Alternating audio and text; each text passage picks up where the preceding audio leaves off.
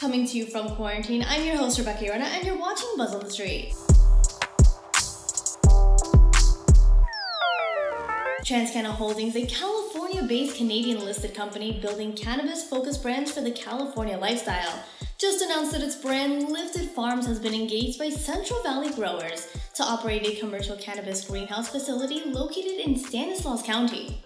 Lyfted Farms' higher standard farm management agreement includes the provision of genetic stock, crop cultivation, labor, compliance oversight, and distribution of finished product over an initial 5-year term, with 2 5-year options to extend. Visit financialbuzz.com for more coverage or drop us a like and subscribe to keep up with more Buzz on the Street.